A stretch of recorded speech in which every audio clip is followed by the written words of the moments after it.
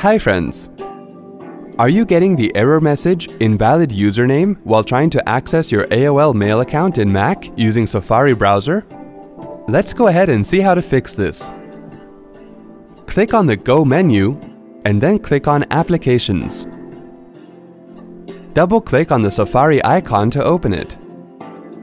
To reset Safari, click on the Safari menu and then click on Reset Safari.